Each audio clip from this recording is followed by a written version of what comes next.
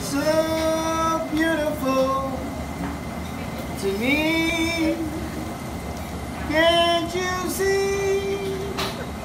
You're everything I hope for and more. You are so beautiful to me. How long you been cooking? Me and Anna, we opened this up 22 years ago. Yeah, Oh, she's so been this in is the your whole thing.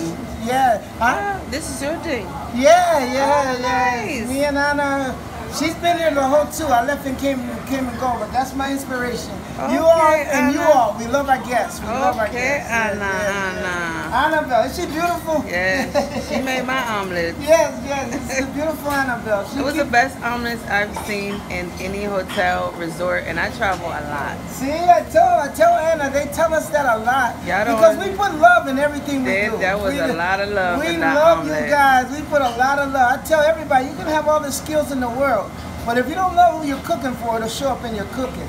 They always say, you don't cook like moms because moms love you.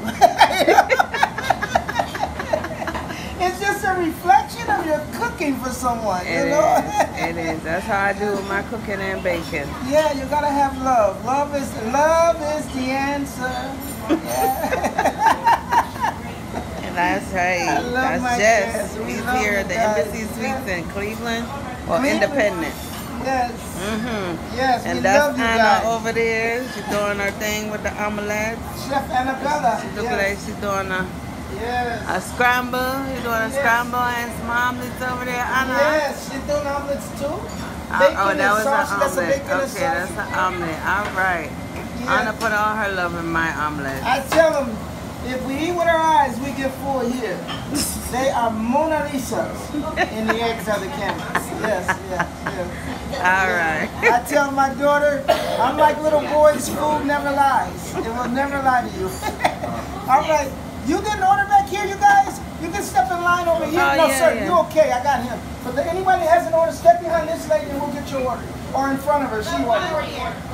Did you have